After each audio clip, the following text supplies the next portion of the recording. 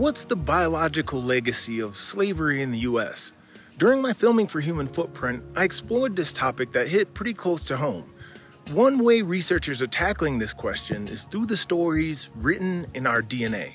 Here's how.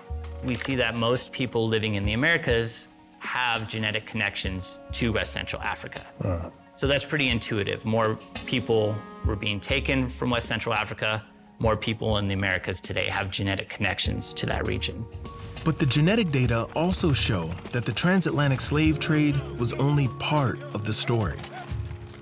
Importing enslaved people from Africa was outlawed in 1808, but slavery continued, supported by a domestic slave trade, through which more than 1 million enslaved people were forced to migrate from the Upper South, states like Virginia and Maryland, to the Deep South, where cotton was booming. And that left a signature in the DNA too.